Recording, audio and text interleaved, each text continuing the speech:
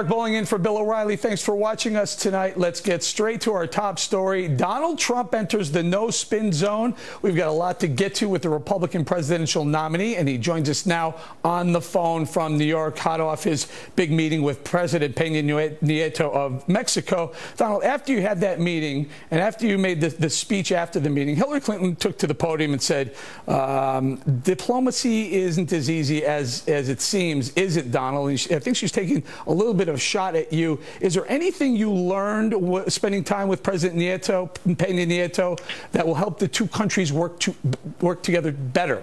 Well, Hillary Clinton's wrong. I think we had a great meeting. It was well covered by, I guess, as much as anybody's ever been covered in one of these meetings. And, you know, I'm not even a president. I guess it was pretty unusual because as a president, you get this kind of coverage, although they didn't get as much. As far as Hillary's concerned, learning, how is she done in Libya? How is she done in Iraq? How is she done with the Iran deal and all of the other things? Like, she started that horrible Iran deal that's now blowing up all over the place, one of the worst deals ever negotiated. I mean, for her to be saying that, and that's just a soundbite given to her by her handlers. You know, she's got handlers, and that's just a soundbite. No, we had an amazing day, and I've been given great credit by almost everybody that's fair. You know, I mean, the fair people give credit, the ones that aren't. And I know what's good and bad. In other words, Eric, I will tell you if something wasn't good. You know that, you know me. But no, it was a very successful day from the standpoint. Don, can you work with them? Can you work with Peña Nieto to, I don't know, A, build the wall, B, stop the trafficking, the drug trafficking, the human trafficking going back and forth? Yeah, absolutely. I think, first of all, it was a very successful day for myself and for the United States, and hopefully for Mexico, too. We can absolutely work with them, and we have to stop the drug trafficking, the human trafficking. You look at what's happening at the border. It's incredible. And the wall will get built, and in fact, that was sort of acknowledged if you look at the statement. And he disagrees on who's going to pay for the wall, but that's a negotiation, and I will tell you that the United States will not be paying for the wall. Mexico will be paying for the wall. You know, if I become president, now somebody else becomes president, probably, you know, it will go right down the tubes like it always does with the politicians. You know, I suggested on this show last night after your meeting with Peña Nieto that maybe you use both Mexican and American laborers. They'll defray some of the cost of Mexico paying for the wall. Just a thought. Talk to me a little bit about the pay for again. Someone had written something up today about possibly getting some of the money seized from the drug cartels to pay for that wall. There are many ways that they can pay for the wall, but you have to understand that we have a massive trade deficit with Mexico, a massive. Beyond belief. Not of China category, because China is over $500 billion a year. We have real geniuses doing our negotiating, Eric. But we have a massive trade deficit. That makes the cost of the wall pale by comparison. So they will. I must tell you, I have great respect for the president. I thought we got along very well. You know, it's just really a very early session, and we have to see. I mean, I think he invited me because he thinks we have a very good chance, and I guess based on the polls that I've been seeing over the last 3 or 4 days, we certainly seem to. All right, Mr. Trump, the State Department and even perhaps the White House is said to be maybe unhappy with the Mexican president for receiving you. What's your message to the State Department and the White House? Well, I don't get involved with that. I mean, obviously the White House is unhappy with it, but they have to go back to, you know, maybe spend more time negotiating the Iran deal, which is looking like it's one of the great scams of all time. I mean, it's now coming apart. People are learning what's going on and what went into it. That deal I was watching today, and that deal is just a total catastrophe.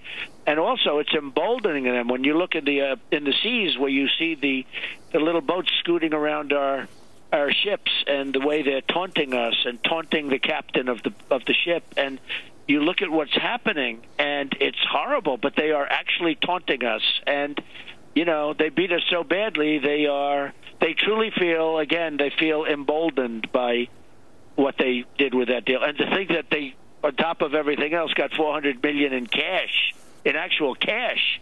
brought in by boxes. Who ever heard of a thing like this? Yeah, 400 million and maybe $1.7 billion. I was staying last night, though. Last night, after your meeting with Peña Nieto, you delivered a 10-point, very, very extensive policy statement on immigration. Some Hispanics were up in arms. Jorge Ramos, probably one of the more biased journalists around, had a really hard time. He was attacking you, but he's also attacking Peña Nieto. What do you say to Jorge Ramos? Well, I think Jorge's actually a nice guy, but I just don't do a show. So, if I did a show, I'm sure I'd be very happy. But, the fact is that I can't say how it played from the president's standpoint, but it certainly played well, I think, from the standpoint of the United States. I think it played very well in terms of people knowing that if I'm president, we're going to protect our people. Mm-hmm. And especially, you look at Mexican Americans, how incredible they've been in this country. But no, I've gotten very high marks on it. And, we're going to have strong borders. We're going to stop the drug flow into our country, which is destroying our youth and destroying it's destroying our country. The drugs are pouring in. It used to be certain states were having it worse than others, like New Hampshire. Every time I'm in New Hampshire, it's the number one thing on their mind. But I just left Ohio.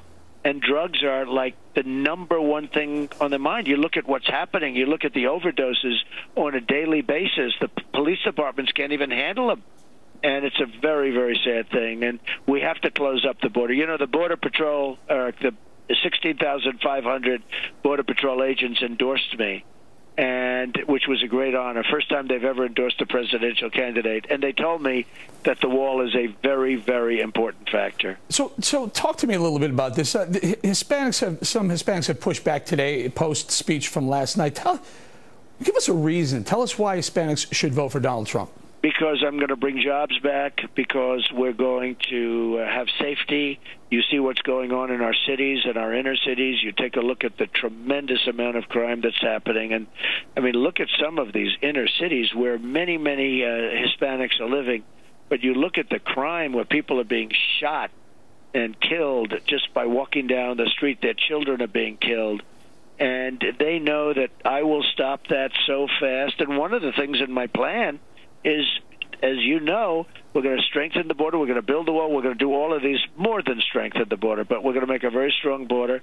And we are going to get rid of the thugs and the criminals and the drug dealers and all of the bad players that are here illegally. Mm-hmm. That's what we're doing. We're getting rid of them immediately. Day one, hour one, we're going to start the process. What about the rest? If that's a million, what about the other 10? No, but very simple. And I think people love this, and a lot of people didn't quite understand it. And, part of the reason they didn't understand it, Eric, because we had 15,000 people there yesterday, and they were going wild. You saw that. They were loving it. They were having a lot of respect for what I was saying, but they were going wild. You heard the cheering and the standing ovations. It was actually one standing ovation. They stood all night, but they were going wild. So what happens is this. We're going to strengthen the border, make it really, really strong. We're going to build the wall.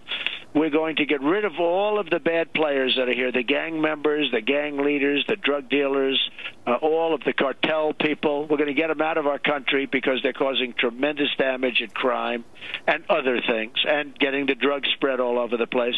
They'll be gone.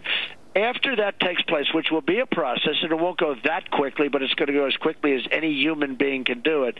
After that takes place, we're going to sit back. We're going to assess the situation. We're going to see where we are, because we'll have people in the country that have come in illegally. We're going to sit back. We're going to assess the situation. We're going to make a decision at that time. I want to see, before we do anything further, I want to see how it shapes up when we have strong, I use the word impenetrable borders, okay, but how it shapes up. And I think we're getting really tremendous reviews on the plan. I got just a minute left, and I want to ask you about this, because I see you're going to Detroit for an African-American outreach. What do you plan to do there, and what's the outreach statement you're making? Really just that. We're going to have an African-American outreach. Look, I go over. First of all, I have so many African-American friends where they're doing great, and they're making good money. They're living a good life. They've got the American dream going. But you have tremendous numbers of African Americans that have really had a hard time. Beyond belief. And I read the numbers where you have so many in poverty, and the crime is horrible, and the education is terrible, and they live terribly. And I say, what do you have to lose? I say to him, what do you have to lose? Give it to me. I'm going to fix it. And a lot of people are agreeing with me. What do you have to lose? The Democrats and the Hillary Clintons of the world have done a terrible job. She's been there for 35 years. She's done a terrible job. But the Hillary Clintons of the world have done a terrible job, Eric. And I say, what do you have to lose? I will fix it. And you know what? A lot of people are agreeing. All right, we're going to leave it right there. Mr. Trump, thank you so much for joining us tonight. Thank you, Eric. Thank you very much. Next on the rundown, reaction to our interview with Donald Trump, and later, Democrats won't admit that sanctuary cities even exist, why they could be putting all security of all Americans at risk. Upcoming.